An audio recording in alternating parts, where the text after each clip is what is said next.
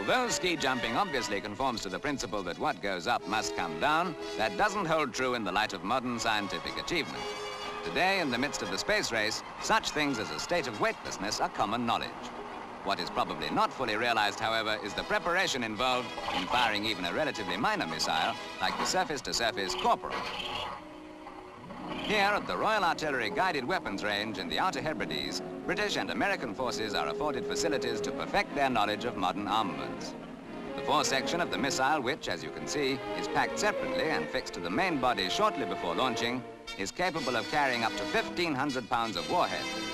The complete missile is 45 feet long and weighs 5 tons.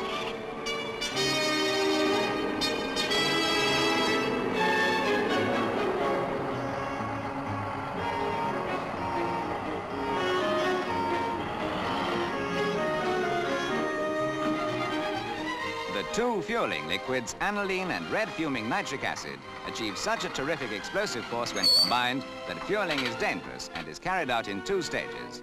The space-like suits of the fueling party being decontaminated before the second stage is undertaken.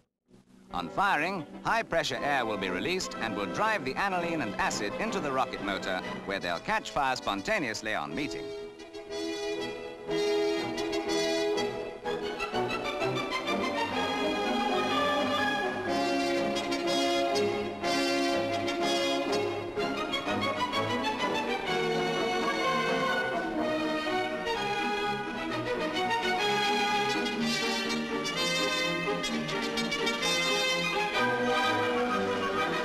Getting the rocket into a transportable position is achieved by means of remote control, thus minimizing risks and promoting the speed of the operation.